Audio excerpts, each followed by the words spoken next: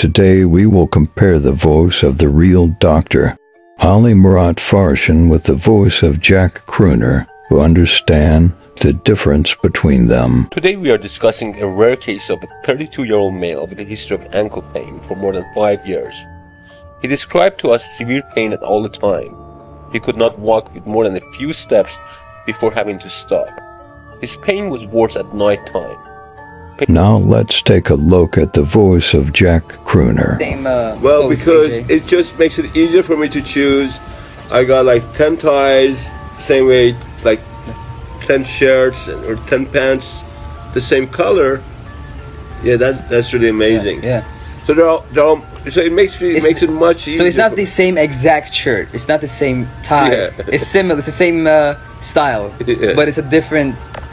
It's different. Yeah, right? the idea is basically you spend less time figuring out what you wear, and you know, there's two state of mind. Spend less time yes. on clothes and. The real doctor's voice is slow and thin, and if you pay attention, the words the doctor says sound like Arabic because he is Iranian and his mother tongue is Arpaka. Jack Crooner speaks fluent English like a native speaker.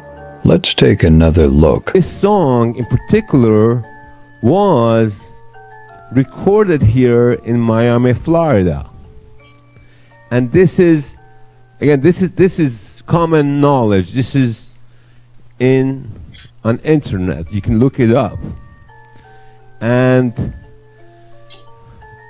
Invincible album was being made, and MJ was here, and he was making that music at the place called Hit. Let's take a look at the real doctor's voice, so you can tell the difference one last time. Described to us severe pain at all the time. He could not walk with more than a few steps before having to stop. His pain was worse at night time. The patient has been confined to his home most of the time because of his pain. His past medical history was complicated by the history of pheochromocytoma and removal of his left adrenal gland. Do you think Jack Crooner could really be Michael Jackson?